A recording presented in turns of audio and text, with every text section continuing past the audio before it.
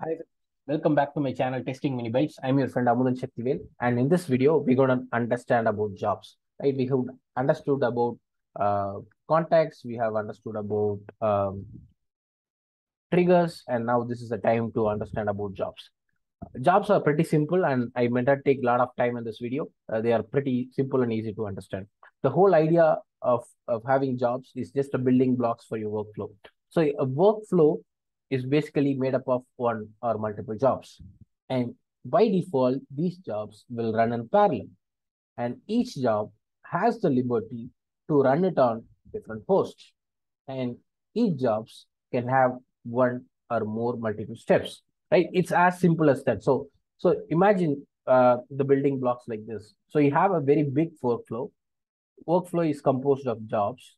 Your jobs are composed of multiple steps. That's it. And now you have the liberty to run your different jobs in different hosts as well as in parallel. That's how easy it is, and that's what we're going to see. So let's not waste a lot of time. Let's just switch to the context diagram here. And if you notice, I have a jobs section, and I have defined so many jobs like 1, 2, 3, and 4 jobs here, right? So I have 4 jobs, and the first job here is context demo. This is the name of the job, as simple as that. And the timeout minutes here indicates what is the maximum time that can be given to a job. So if a job exceeds this maximum time, it will be automatically cancelled. This will be really helpful. Let's say if there is a service that sometimes due to some problem, it keeps on running and never shuts down and occupies your whole host. You don't want to do that. And in those cases, this might really come handy. I'll speak about continue on error in few minutes, but let's speak about the container. In a job, it's not just we have the liberty to run it on particular OS, but we also have an option to also spin up few containers if you want.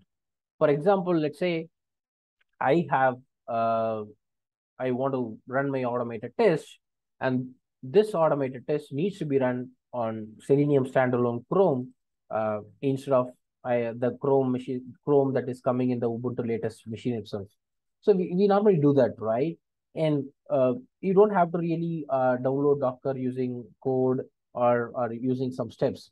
Docker will be by default installed in this machine. So all you just need to do is define a section called as container and give the image name. Once you give the image name, you also have the control where you define the ports for this. You can define volumes for this. There are other things that you can pass as well, like options for Docker, like additional options. What is the name that you want to give to the container and all stuff like that. So, so it's as simple. So container is basically used to spin up a container based upon the image name that we provided. Right? This will be really helpful if you want to test something in containers. So again, you have the freedom to run your job on different Ubuntu host. For example, this you can run it on Ubuntu. The another job you can basically run it on Windows latest. So it gives you the option. The IntelliJ IDE is smart. It gives you the option like where you want to run this whole thing, right? So you can also do that. And now, so let's come back to the continue on error. So this will be really handy. Let's say this context demo 2 job is depending upon context demo. So until this gets completed, it will wait. Okay. If you don't give this, these 2 jobs will run in parallel. So, but I want to wait until the context demo completes, and then I want to execute this. This is what it is. But let's see the job 3. This job 3 will run always. Whatever may be the result of the context demo, it will run always. But let's see the job 4. It also depends on context demo, but it only run if there is a failure in the context demo. Let's say you have to do some cleanup operation, which is not really needed if the first job is successful, and you only want to run this job in case of certain failures, right? You can also define additional conditions if you want, like you can say if the GitHub, you can use context here. That's why the context comes in handy. GitHub dot actor is equal to you can basically do all that if evaluations here. Okay, so this failure, uh, a job will be marked as a failure. Only continue on error is false. Okay, by default it is false. If you mention this as true, then it, even though this job fails, it still marks this job as a success step. So this won't get executed. So that's how you can basically control your, even though your job fails, you want to still run other jobs, irrespective of conditions like this. Then you can use parameters like this. Okay, why when you have parameter continue on error set to true, even though this job fails, it will mark this job as pass. That's how simple it is, right? That's all about jobs. Maybe we will have a very small run in our actions workspace. So this is the same job, just that instead of having the Selenium image, I just have Alpine just to save some time.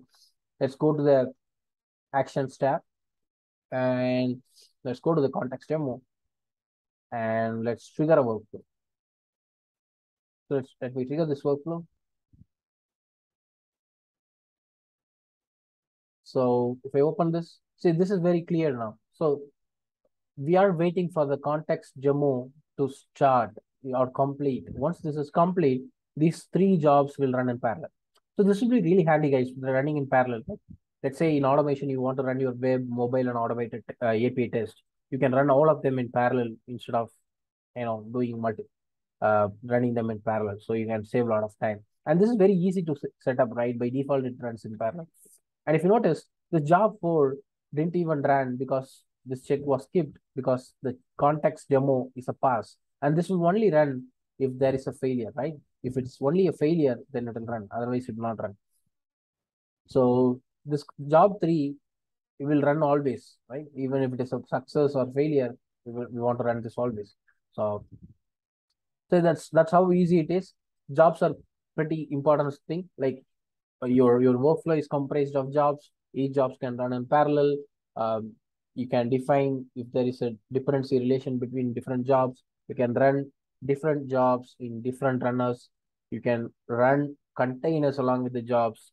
And also jobs has one or more multiple steps. So that's about jobs. I'll see you guys in another great video. Until then, Tata bye bye from Mugan. Bye bye, guys.